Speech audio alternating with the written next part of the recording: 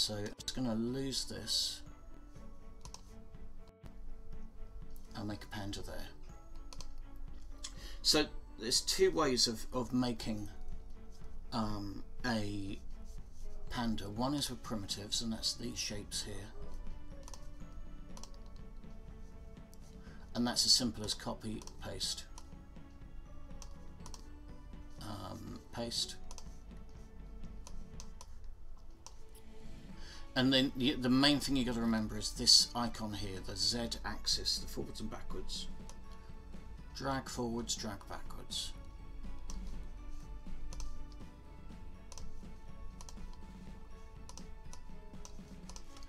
And then brushes.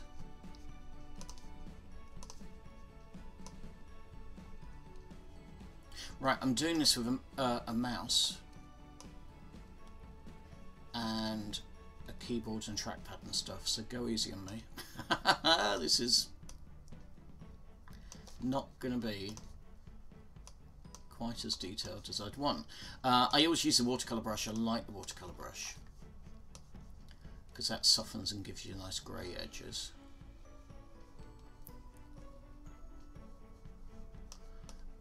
And then I'm just going to use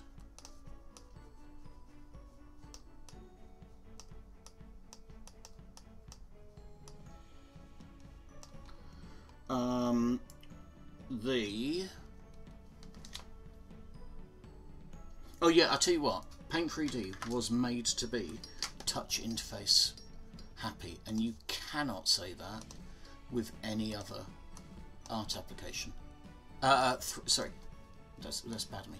You cannot say that with any other 3D art application. So there is super simple Panda made with primitives. So that's one way of doing it. Now your one,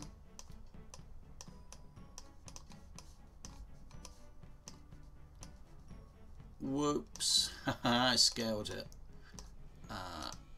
A little bit too scale, because I should have pressed Control on the keyboard and thought I don't want to do that because I'll obscure the camera, and I remembered you're not going to see the camera. So that gives you that, and that's one way of making a panda. The second way of making a panda, I'm going to do it slightly more in this style because then I can trace it, is 3D shapes, and this is the thing that Paint 3D does better than anything else. Jolly good. We'll share. Please do share with me what you do in Paint 3D. Now I'm going to trace the objects from Stars and Sprinkles character.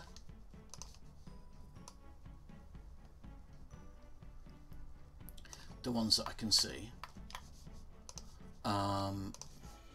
Go away, Autodesk.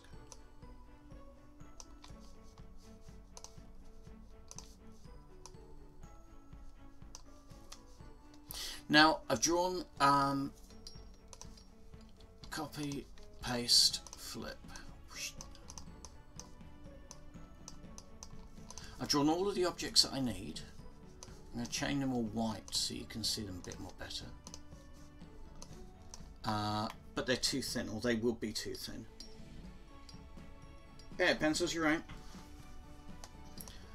I'm just going to rotate this, make them wider, and just move them around a bit. A little bit too fat, that panda, so grab the arms. So it's not perfect because the image that I was tracing is not there to be done. There we go.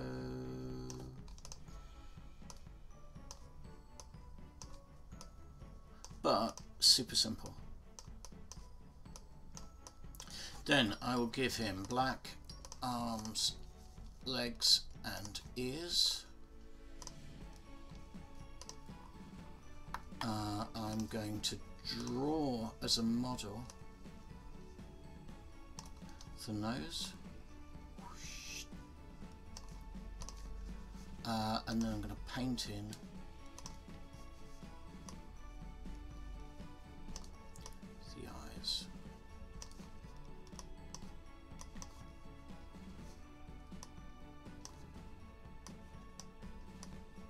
With a mouse, it looks terrible. And then rather than use a sticker for the eyes, I'll draw the eyes in.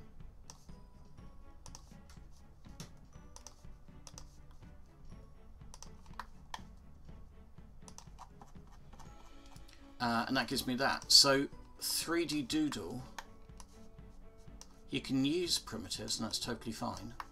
I would use 3D Doodle all the time. It's just the thing I did. The skull that I made was all 3D Doodle. The dragon will primarily be 3D. In fact, it will all be 3D Doodle. Think about it. The scene that I make will be 3D Doodle, but that gives me that. So if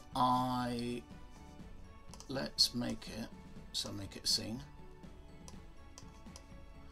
A panda with a balloon head. So I'm just going to I'll do this with primitives just because it fits in with the rest of it. So that is the aperture that you'd blow into with a cone.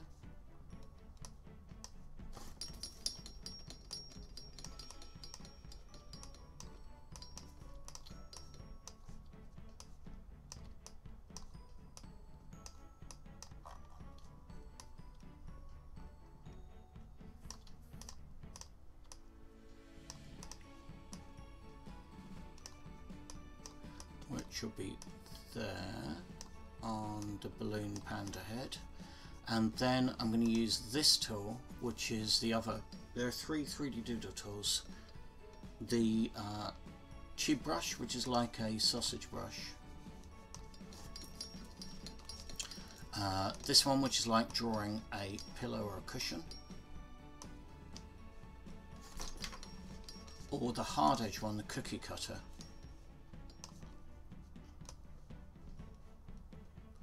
And the cookie cutter, I use it for a number of things. When I make the ladder, I'll make it for that, but often I use it as a shadow type ground plane object.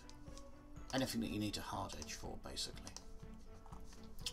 But this one, the 3D Doodle tool, that's going to be dead useful for the string that he's holding the balloon.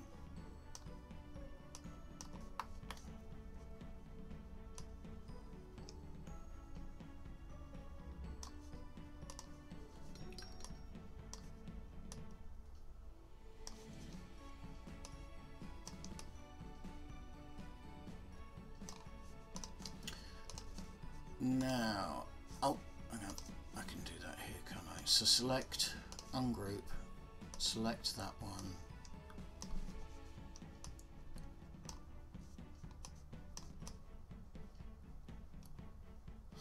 There we go, panda and balloon, which totally was not planned. However, hopefully that does kind of show how super simple Paint 3D is.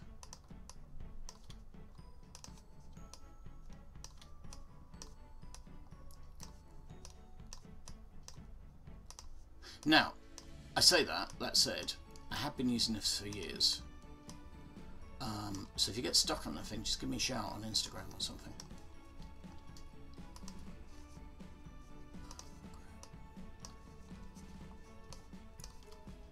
But I would argue that if you wanted to learn 3D, this is the way.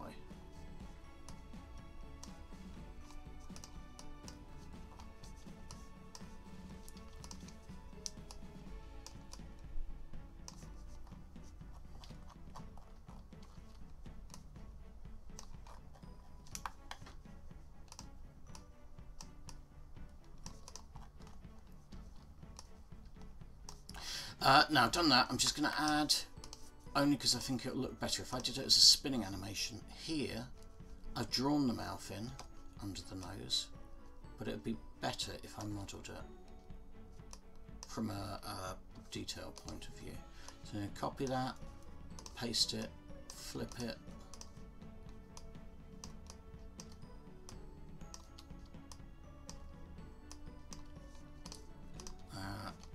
Paste it one more time,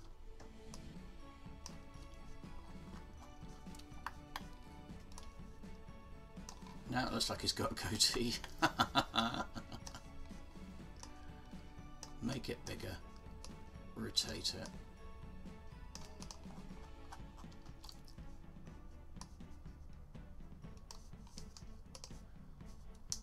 View. So, yeah, no, give it a go.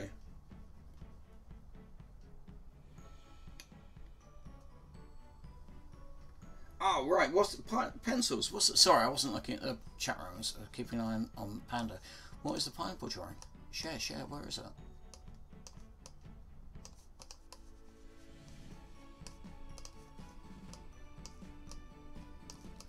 So all of that, almost all of that, was made with this tool here, the 3D Doodle tool. So let's just save that as a spinny.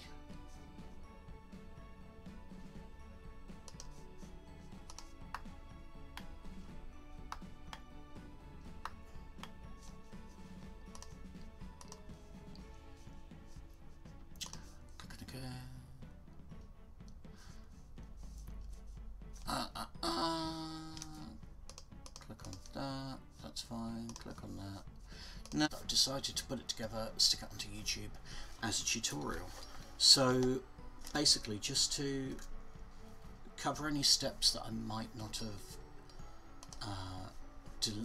spoken about and spoken through, I predominantly use this tool here, the 3D Doodle Soft Edge tool, and I drew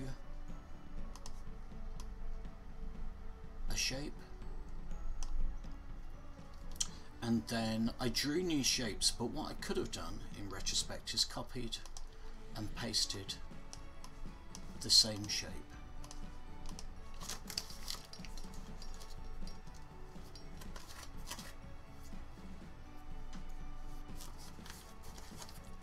Do you know what, I had my headphones on and I thought, can I feel something crawling in my headphones? Yeah. Right, but I can't see anything, so if there was, it's gone, or it's gone in my ear. So copy that, paste that, flip that, drag that, and then if I keep doing that, copy, paste, I get the panda.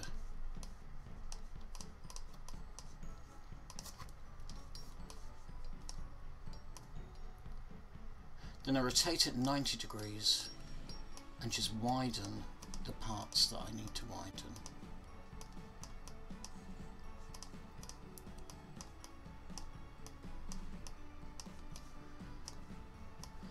That gives me that. Grab the head, drag it forwards a little bit so it's overlapping the tummy a bit more. Grab these two, copy, paste. Copy, paste. I get a dancing panda bit. So, oh, hang on, need one more for the nose.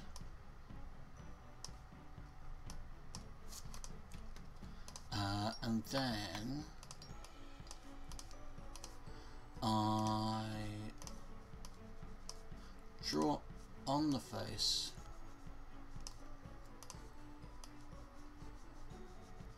this time using the watercolor brush or the marker.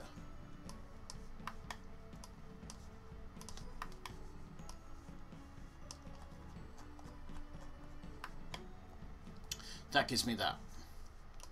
So just one tool, 3D Doodle, one shape, copied and pasted, gives me that one. However, let's go back to the original, because I've just saved this out and I liked what I saved it out as. So I'm just going to grab the balloon and move it over. I'm going to grab the head and group it and rotate it so it's looking up at the balloon. I'm going to move all of the objects so that the balloon is carrying him away. Because I liked the panda that I did, I just thought it needed a better silhouette of action. Now I'm going to move the shadow, copy the shadow, paste the shadow. The top one I'll make a darker grey. I'll have it so it's just overlapping the bottom one. That gives me this. Now you can't see the shadow at the moment because it's below the ground plane. So I'm just going to grab everything, drag it up until the shadow is on top of the ground. That gives me this. And that gives me the final animation, which I'd already done. I just wanted to show how I did it because I didn't want to save the file out and jump to a slightly better one, which I would have done. So here is Panda being carried away by a panda balloon, which probably says something deep and meaningful about marketing and merchandising. But nah, it's too early in the morning and my caffeine amount has run out. And that gives me that. Oh, hang on, I added a bit more shadow in the shadow.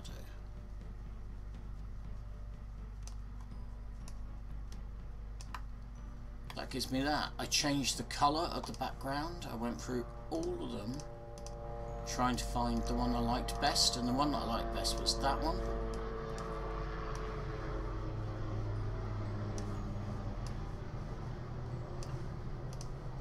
I then saved it as a spinny. So, I hope you like that, because yeah, I really like it. I think it's a really cute character. Up until now, for me, the penguin has been the #1 Paint 3D demo, the first one I shared. But actually, do you know what? I really like Panda. I think it really suits Paint 3D. Now I could try different ones: swing, jump and turn, wobble, emerge, hover. If there was no shadow, hover might be the one that I went for, but the shadow I want to attach it to the ground. So there we go, Panda in Matrix time. If I slow it down, then it is Matrix, isn't it? Or let's speed it up.